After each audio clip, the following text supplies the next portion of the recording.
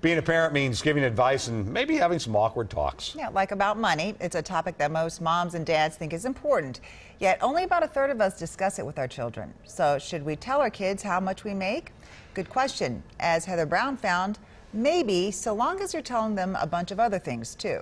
I bought a used vehicle the other night and she asked how much it cost. The money questions can be easy to sidestep. And I just told her a lot of piggy banks. And harder to answer. I think I would want to be really honest with her because that's actually something I didn't understand. That one, I'd have to think about that one. I told them not to worry about it.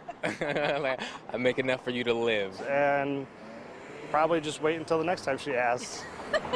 We were really open with my son. Joyce Cerrito studies financial parenting at the U. And the reality is, I think we're asking parents the wrong question. You should tell them how you spend the money that you earn, how you earn the money that you do, how I save money so if something should happen, because this is life and something unexpected always happens, this is how we would get by. She says it doesn't have to be a big, giant talk. I think we engage them in everyday conversations. Involve them in the decision making. I mean, you know, do you think that we should eat out today? And your kid will say, what are you doing?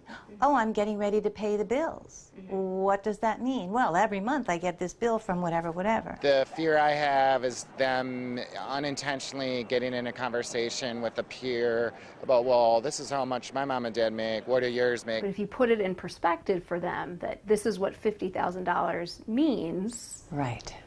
That's a big difference than just answering, I make $50,000 a year. I mean, the best lesson I think a parent can do for their kid is show them right away that this is how much I make, this is how much I get to take home. Big difference. This mom did. Did it work? Yeah. I'm so proud of him. Ever since he's moved out, he's never asked me for a dollar. So maybe there is something to this. Yes. Would you rather have that talk or the birds and the bees? Birds and the bees. That was a very easy conversation. I kept it very simple. This is where babies come from. Heather Brown. Have a nice day. WCCO 4 News.